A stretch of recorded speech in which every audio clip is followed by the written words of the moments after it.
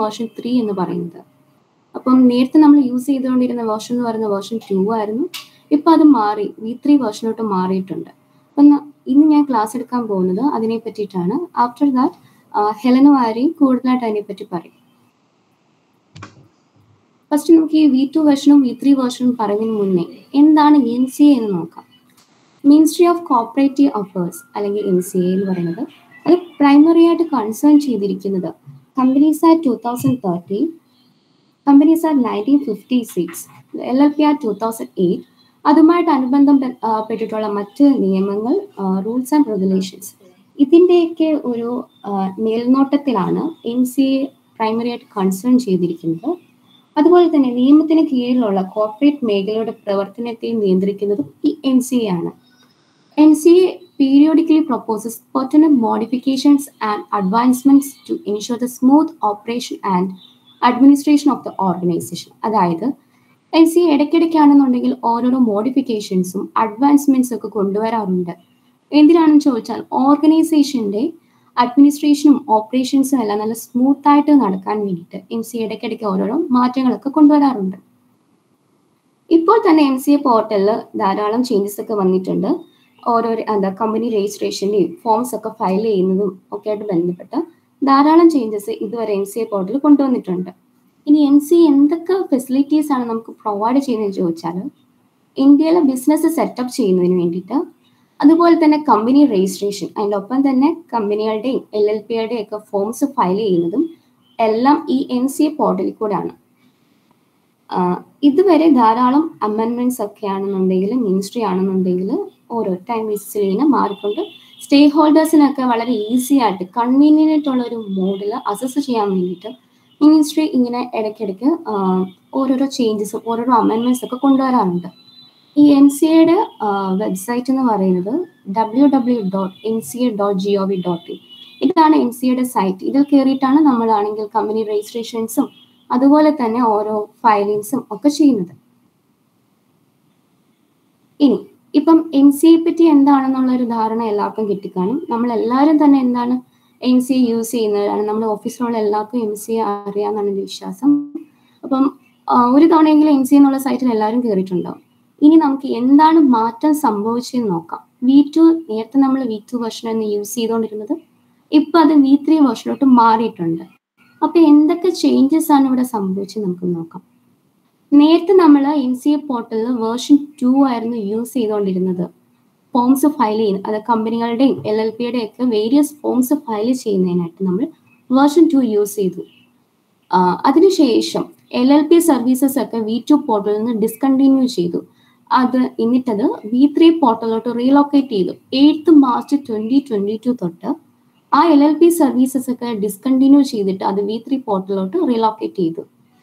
ആദ്യമേ LLP filing സർവീസസും അതുപോലെ തന്നെ 9 ഫോംസ്, കമ്പനി ഫയലിങ്സുമായിട്ട് ബന്ധപ്പെട്ടിട്ടുള്ള ഒരു 9 ഫോംസ്, ഇതൊക്കെയായിരുന്നു MCAയുടെ V3 പോർട്ടലിലോട്ട് ആദ്യമേ മൈഗ്രേറ്റ് ചെയ്തിട്ടുണ്ടായിരുന്നു.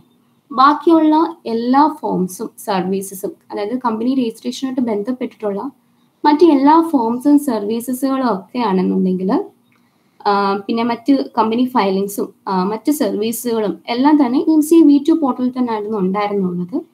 പക്ഷെ ഇപ്പോൾ ഈ അടുത്ത്, അതായത് ഈ 23 ജനുവരി 2023 MCA ആണെന്നുണ്ടെങ്കിൽ മറ്റ് 56 ഫോംസ് ആണെന്നുണ്ടെങ്കിൽ ലോഞ്ച് ചെയ്തു. അതിൽ 10 ഇൻകോർപ്പറേഷൻ ഫോംസ് ആണ്. അങ്ങനെ ടോട്ടൽ 56 ഫോംസ് ആണെന്നുണ്ടെങ്കിൽ MCA ആണെന്നുണ്ടെങ്കിൽ ലോഞ്ച് ചെയ്തു. അപ്പം നമ്മൾ ഇപ്പം ഫയലിങ്സ് ഒക്കെ ചെയ്യുന്നത് V3 പോർട്ടലാണ്.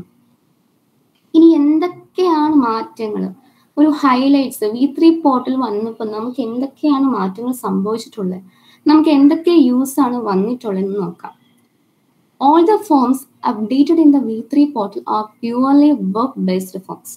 അതായത് നേരത്തെ V2 പോർട്ടൽ നമ്മൾ യൂസ് ചെയ്തപ്പോൾ എങ്ങനെയായിരുന്നു, ഒരു കമ്പനി ഫോർമേഷൻ്റെ അല്ലെങ്കിൽ എന്തെങ്കിലും ഫയലിങ്സ് ഒക്കെ നമ്മൾ ഫോംസ് ചെയ്യുമ്പം നമ്മൾ പോർട്ടലിൽ നിന്നാണെങ്കിൽ ഫോംസ് ആണെങ്കിൽ ഡൗൺലോഡ് ചെയ്തിട്ട് നമ്മൾ DSC ഒക്കെ വെച്ചതിന് ശേഷം അഫിസ് ചെയ്തതിന് ശേഷം നമ്മൾ പോർട്ടലിലോട്ടാണ് അത് അപ്ലോഡ് ചെയ്യുന്നത്. പക്ഷേ ഇപ്പം V3 വന്നപ്പം ഫോംസ് എല്ലാം നമ്മൾ ഫയൽ ചെയ്യുന്നത് ഓൺലൈൻ ബേസിസിലാണ്. അതായത് ഇപ്പൊ ഈ V3 വേർഷൻ വന്നുകൊണ്ട് യൂസേഴ്സിന് വളരെ കൺവീനിയന്റ് ആയിട്ട് എന്താ ഒരു വളരെ ഈസി ആയിട്ട് തന്നെ അവർക്കെല്ലാം ഫയൽ ചെയ്യാനായിട്ട് പറ്റും. ഇപ്പം നിങ്ങളിപ്പം പകുതി മാത്രം ചെയ്തു വെച്ചിട്ടുണ്ടെങ്കിൽ നിങ്ങൾക്കത് അത്രയും ചെയ്തു വെച്ച് എന്തുമാത്രം ഉണ്ടോ അത് അത്രയും സേവ് ചെയ്തതിന് ശേഷം പിന്നീട് വേണമെങ്കിൽ നിങ്ങൾക്ക് എന്ത് ചെയ്യാൻ പറ്റും, ഫയൽ ചെയ്യാൻ പറ്റും. അങ്ങനെയുള്ള കുറച്ച് ഈസി ആയിട്ടുള്ള കാര്യങ്ങളൊക്കെ ഈ V3 പോർട്ടലിൽ വന്നിട്ടുണ്ട്. അതുപോലെ തന്നെ there is a personalized my application feature in the V3 portal. അതായത് നേരത്തെ V2 പോർട്ടലിൽ മൈ ആപ്ലിക്കേഷൻ എന്നുള്ളൊരു ഫീച്ചർ ഇല്ലായിരുന്നു. ഇപ്പം V3 പോർട്ടലിൽ ഒരു മൈ ആപ്ലിക്കേഷൻ എന്നുള്ളൊരു ഫീച്ചർ വന്നിട്ടുണ്ട്. ഇവിടെ എന്ന് വെച്ചാൽ ഇത് യൂസ് ചെയ്യുന്ന യൂസേഴ്സിന് അവർക്ക് നേരത്തെ എന്തൊക്കെ ഫോംസ് ഫയൽ ചെയ്തിട്ടുണ്ടോ ആ ഫോംസിന്റെയൊക്കെ സ്റ്റാറ്റസ് എന്തൊക്കെയാണ്, അത് പെൻഡിങ് ഫോർ റീസബ്മിഷൻ ആണോ, അതിന് DSC അപ്ലോഡ് ചെയ്യാനുള്ളതാണോ, അതിന് ഫീസ് പേ ചെയ്യാനുള്ളതാണോ, അതിനി അത് അണ്ടർ പ്രോസസ്സിംഗ് ആയിട്ട് ഇരിക്കുന്നതാണോ, ഇതൊക്കെ നമുക്ക് കാണുന്നുണ്ടെങ്കിൽ ഈ V3 പോർട്ടലിൽ കാണാൻ പറ്റും. പക്ഷെ നേരത്തെ V2 പോർട്ടലിൽ നമുക്കൊന്നും കാണാൻ പറ്റത്തില്ലായിരുന്നു. V2 പോർട്ടൽ എന്തായിരുന്നു ഉണ്ടായെന്ന് ചോദിച്ചാൽ അവിടെ ഒരു മൈ വർക്ക് പേഴ്സൺ ഉള്ള ഒരു സാധനം മാത്രമേ ഉണ്ടായിരുന്നുള്ളൂ. അവിടെ ആണെങ്കിൽ അതിൽ ലിസ്റ്റ് ഓഫ് നോട്ടീസ്, സർക്കുലേഴ്സ്, അതുപോലെ തന്നെ MCA ഇഷ്യൂ ചെയ്തിട്ടുള്ള ചില കാര്യങ്ങൾ അതൊക്കെ മാത്രമേ ഉണ്ടായിരുന്നുള്ളൂ. മൈ ആപ്ലിക്കേഷൻ പറയുന്നത്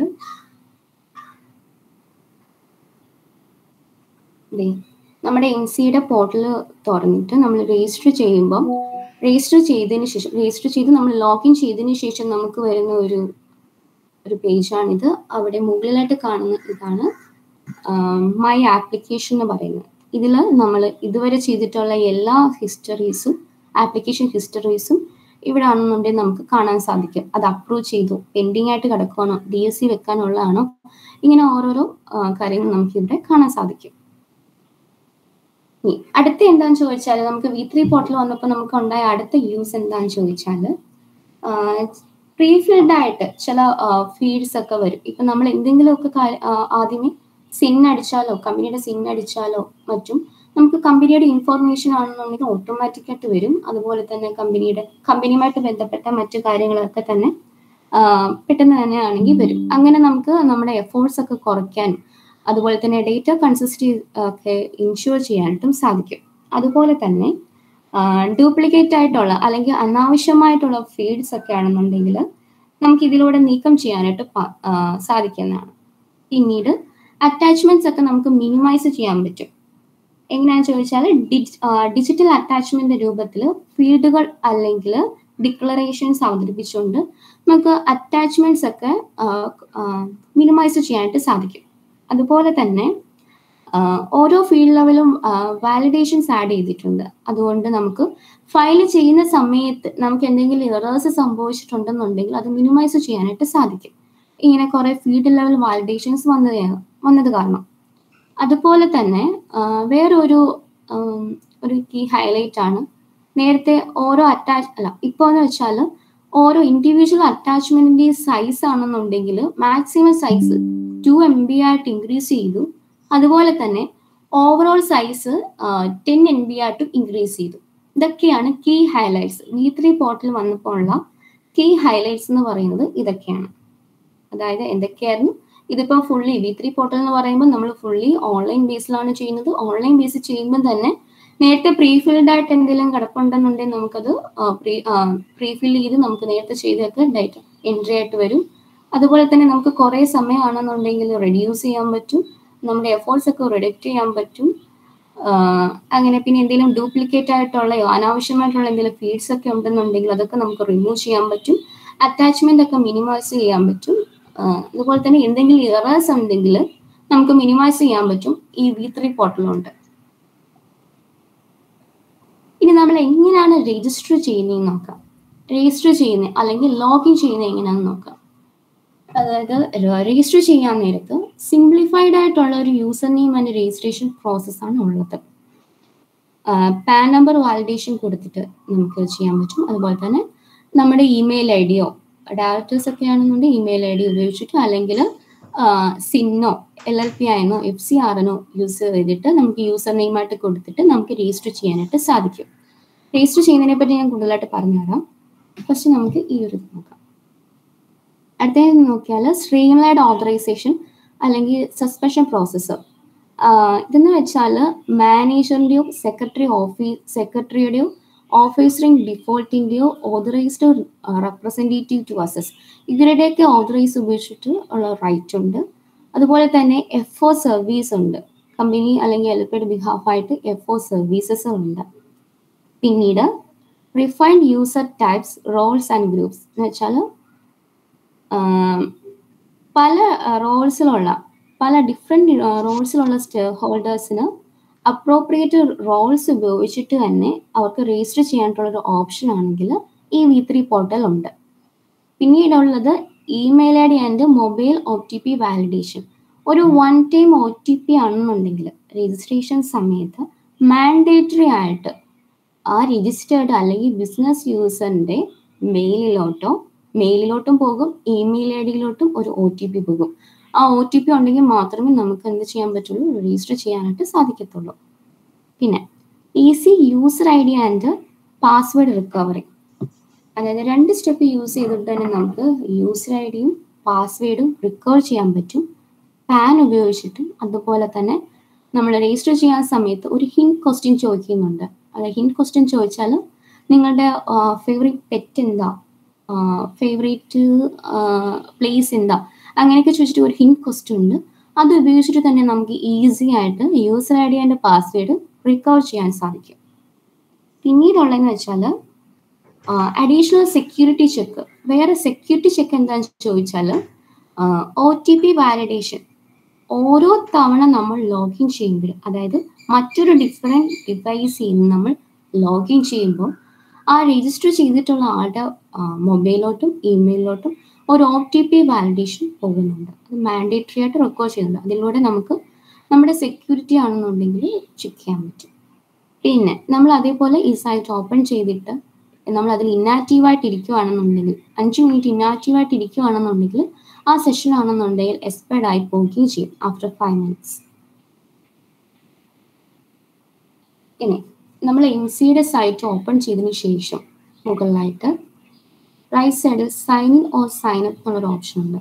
അതിൽ ക്ലിക്ക് ചെയ്യുമ്പോൾ വരുന്നതാണ് ഈ യൂസർ ലോഗിൻ എന്ന് പറഞ്ഞ ഈ ഒരു പേജ്. ഇതിൽ വെൽക്കം ടു MCA. ഇതിൽ നമുക്ക് ലോഗിൻ ID ഒക്കെ കിട്ടിയാൽ ഇവിടെ യൂസർ IDയുടെ അവിടെയും പാസ്വേഡിൻ്റെ അവിടെയും നമ്മൾ എൻ്റർ ചെയ്തതിന് ശേഷം ലോഗിൻ ചെയ്യണം. നമ്മൾ ആദ്യമായിട്ട് രജിസ്റ്റർ ചെയ്യാൻ പോവുകയാണെന്നുണ്ടെങ്കിൽ ഈ രജിസ്റ്റർ എന്ന് പറഞ്ഞെടുത്ത് ക്ലിക്ക് ചെയ്യണം. ഇതാണ് നമ്മുടെ ലോഗിൻ ചെയ്യാനായിട്ടുള്ള പേജ്. ഇനി നമ്മൾ രജിസ്റ്റർ ചെയ്യാൻ പോകുമ്പോൾ അവിടെ 2 ഓപ്ഷൻ ഉണ്ട്. യൂസർ കാറ്റഗറി ഉണ്ട്, രജിസ്റ്റേർഡ് യൂസറും ഉണ്ട്, അതുപോലെ തന്നെ എന്തുണ്ട്, ബിസിനസ് യൂസറും ഉണ്ട്. ഇനി രജിസ്റ്റേർഡ് യൂസർ എന്താണെന്ന് ചോദിച്ചാൽ അത് ഇൻഡിവിജ്വൽസിനെ കംപ്രൈസ് ചെയ്യുന്നതാണ്. എന്ന് വെച്ചാൽ വിത്ത് assess to the basic services of MCA portal. MCA പോർട്ടലിൻ്റെ basic ആയിട്ടുള്ള ചില സർവീസസ് ഉണ്ട്. എന്ന് വെച്ചാൽ book, consultation, master data services, അതുപോലെ തന്നെ വ്യൂ പബ്ലിക് ഡോക്യുമെന്റ് സർവീസസ്, എന്തെങ്കിലും കംപ്ലയിൻസ് ഒക്കെ ഫയൽ ചെയ്യുക, ഇതൊക്കെയാണ് എന്താ രജിസ്റ്റേർഡ് യൂസർ. അതായത് രജിസ്റ്റേർഡ് യൂസർ എന്ന് പറയുമ്പോൾ ഇൻഡിവിജ്വൽസ് മാത്രമാണ് അവിടെ വരുന്നത്.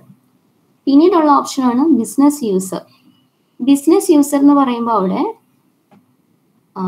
ഇതിൽ ഫസ്റ്റ് കാണിച്ചിരിക്കുന്നത് രജിസ്റ്റേർഡ് യൂസറിൻ്റെയാണ്. അവിടെ രജിസ്റ്റേർഡ് യൂസറിൻ്റെ യൂസർ റോൾ എടുക്കുമ്പോൾ അവിടെ ഇൻഡിവിജ്വൽ എന്ന് മാത്രമേ ഉള്ളൂ.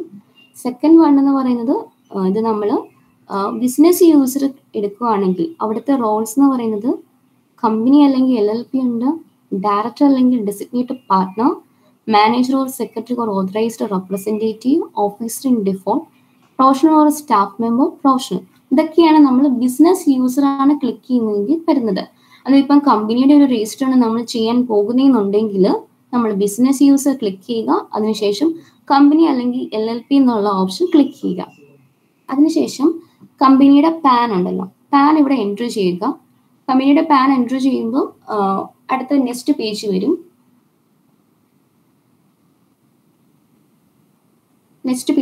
അതിനകത്ത് പേഴ്സണൽ ഡീറ്റെയിൽസ് ആണ് ചോദിക്കുന്നത്. പേഴ്സണൽ ഡീറ്റെയിൽസ് എന്ന് പറയുമ്പം കമ്പനി അത് ഓപ്പൺ ചെയ്യുമ്പോൾ കമ്പനിയാണ് നമ്മൾ രജിസ്റ്റർ ചെയ്യാൻ പോകുന്നതെന്നുണ്ടെങ്കിൽ അവിടെ കമ്പനിയുടെ സിൻ അടിച്ചു കൊടുക്കുക. സിൻ അടിച്ചു കൊടുക്കുമ്പോൾ തന്നെ കമ്പനിയുടെ പേര് അവിടെ വരുന്നതായിരിക്കും. അതിനുശേഷം കമ്പനി എന്നാണ് ഇൻകോർപ്പറേറ്റ് ചെയ്തിരിക്കുന്നുള്ള വർഷം അവിടെ ചെയ്യുക. അതിനുശേഷം നെക്സ്റ്റ് കൊടുക്കുക. നെക്സ്റ്റ് കൊടുക്കുമ്പോഴത്തേന് കമ്പനിയുടെ അഡ്രസ്സുകളും അങ്ങനെയെല്ലാം വരും. പിന്നെ അതിനുശേഷം ഒരു ഇമെയിൽ ഐ ഡി ചോദിക്കും. അത് കമ്പനിയുടെ ഇമെയിൽ ഐ ഡി അവിടെ വെക്കണം. ആഫ്റ്റർ ദാറ്റ് മൊബൈൽ നമ്പർ ചോദിക്കും. അവിടെ കമ്പനിയുടെ മൊബൈൽ നമ്പർ വെക്കണം. പിന്നെ ആരാണ് ഇത് ഓതറൈസ് ചെയ്യുന്നത്, അതായത് കമ്പനിയിലെ ഡയറക്ടേഴ്സ്. അവിടെ കമ്പനിയിലെ എത്ര ഡയറക്ടേഴ്സ്, ഇപ്പോൾ അവിടെ ഒരു 3 ഡയറക്ടേഴ്സ് ആണ് ഉള്ളതെന്നുണ്ടെങ്കിൽ അവിടെ ആ 3 ഡയറക്ടേഴ്സിന്റെ പേര് വരും. അതിൽ ഏതെങ്കിലും ഒരാളുടെ പേര് നമ്മൾ ക്ലിക്ക് ചെയ്യുന്ന സമയത്ത് ആരാണോ നമ്മൾ സെലക്ട് ചെയ്ത ആ ഡയറക്ടർ, അദ്ദേഹത്തിന്റെ മൊബൈൽ ഐ ഡിയിലോട്ടും ഇമെയിൽ ഐ ഡിയിലോട്ടും ഒരു OTP കൂടെ പോകും. ഇതെല്ലാം ചെയ്തതിനു ശേഷം പേഴ്സണൽ ഡീറ്റെയിൽസും കഴിഞ്ഞ് നെക്സ്റ്റ് കൊടുത്ത് കോൺടാക്ട് ഡീറ്റെയിൽസും കഴിഞ്ഞ ശേഷമാണ് ലോഗിൻ ഡീറ്റെയിൽസ് ഉള്ളത്. ലോഗിൻ ഡീറ്റെയിൽസിന്റെ അവിടെ എന്ന് പറഞ്ഞാൽ നമ്മുടെ പാസ്വേഡ് അടിക്കേണ്ടതാണ്.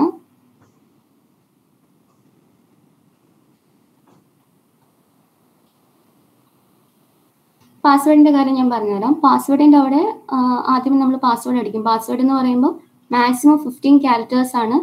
അതിൽ ക്യാപ്സ് വരണം, സ്മോൾ ലെറ്റേഴ്സ് വരണം, നമ്പേഴ്സ് വരണം, പിന്നെ ഏതെങ്കിലും ഒരു സ്പെഷ്യൽ ക്യാരക്ടേഴ്സ് വരണം. ഇങ്ങനെ ടോട്ടൽ 15 വേണം. പാസ്വേഡ് അടിക്കുക. പിന്നെ അത് കൺഫേം പാസ്വേഡ് എന്നുള്ളൊരു ഓപ്ഷൻ ഉണ്ട്. അതിന്റെ കൺഫേം പാസ്വേഡ് അടിക്കാം. അതിനുശേഷം ഒരു ഹിന്റ് ക്വസ്റ്റ്യൻ ഉണ്ട്. ഇൻ കേസ് നമ്മളാണെങ്കിൽ നമ്മുടെ പാസ്വേഡ് മറന്നു പോയാൽ ചോദിക്കുന്ന ഒരു ഹിന്റ് ക്വസ്റ്റ്യൻ, നിങ്ങളുടെ പെറ്റ് ഏതാണ്, ഫേവറേറ്റ് പെറ്റ് ഏതാണ്, ഫേവറേറ്റ് പ്ലേസ് ഏതാണ്, അങ്ങനെ കുറച്ചുള്ള ഓപ്ഷൻ ഉണ്ട്.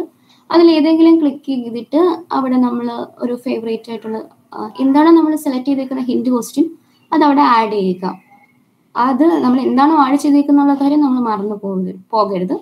അതിനുശേഷം നമ്മളാണെന്നുണ്ടെങ്കിൽ നെക്സ്റ്റ് കൊടുക്കുമ്പോഴത്തേന് ഇതെല്ലാം നമ്മൾ ചെയ്തതിനു ശേഷം നെക്സ്റ്റ് കൊടുക്കുമ്പോൾ കമ്പനിയുടെ രജിസ്റ്റർ ചെയ്യുമ്പോൾ 3 OTP പോകും. ഒരു OTP ആണെങ്കിൽ കമ്പനിയുടെ മെയിൽ ഐ ഡിയിലോട്ട്, മറ്റൊരു OTP എന്ന് പറയുന്നത് കമ്പനിയുടെ ഫോൺ നമ്പറിലോട്ട്, വേറൊരു OTP പോകുന്ന നമ്മൾ ഒരു ഡയറക്ടറിനെ അവിടെ സെലക്ട് ചെയ്തിട്ടുണ്ടായിരുന്നു. ആ ഡയറക്ടറിന്റെ മൊബൈൽ അല്ലെങ്കിൽ ഇമെയിൽ ഐ ഡിയിലോട്ട് ഒരു OTP പോകും. ഈ 3 OTP നമ്മൾ കറക്റ്റായിട്ട് എൻട്രി ചെയ്തതിന് ശേഷം അവിടെ നമ്മൾ സക്സസ്ഫുള്ളി ആയിട്ട് രജിസ്റ്റർ ചെയ്ത് കഴിഞ്ഞിരിക്കുന്നു. ആഫ്റ്റർ ദാറ്റ് നമ്മൾ ആ രജിസ്റ്റർ ചെയ്തിരിക്കുന്ന രജിസ്റ്റർ ചെയ്യുമ്പോൾ നമുക്ക് കിട്ടുന്ന യൂസർ ഐ ഡി എന്ന് പറയുമ്പോൾ കമ്പനിയുടെ സിൻ ആയിരിക്കും. സിൻ നമ്പർ അടിച്ചു കൊടുക്കുക. ഇവിടെ സിൻ നമ്പർ അടിച്ചു കൊടുക്കുക. പിന്നെ പാസ്വേഡ് നമ്മൾ മുമ്പ് ചെയ്തിരിക്കുന്ന പാസ്വേഡ് ഇവിടെ എൻ്റർ ചെയ്യുക.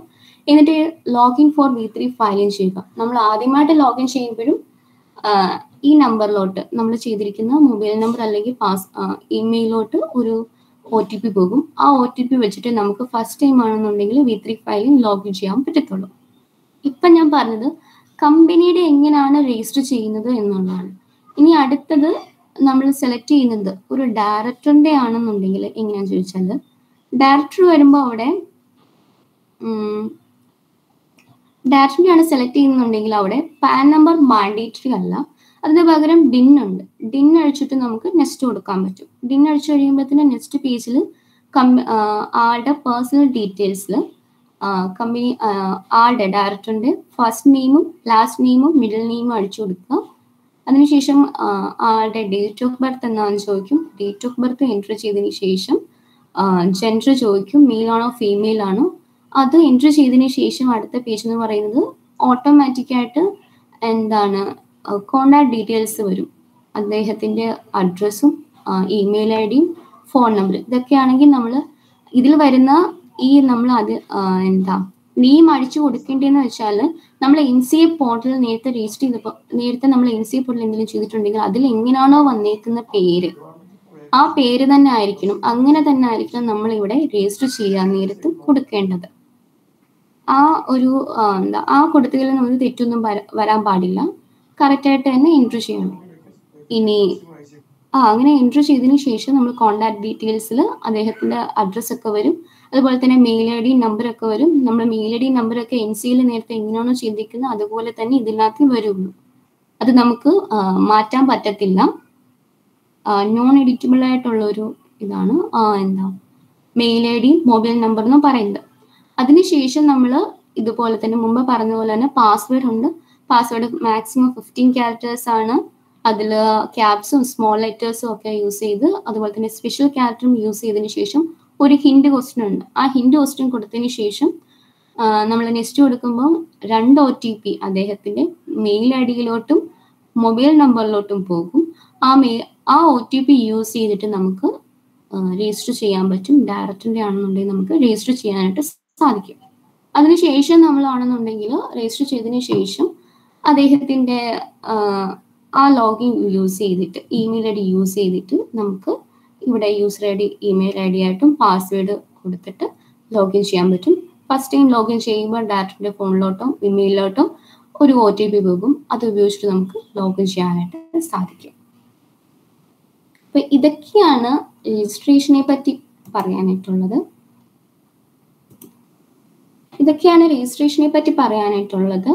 ബേസിക് ആയിട്ടുള്ള കാര്യങ്ങൾ. ഇനി ബാക്കി ക്ലാസ് ഇൻകോർപ്പറേഷനെ പറ്റിയൊക്കെ ഹെലൻ എടുക്കുന്നതായിരിക്കും.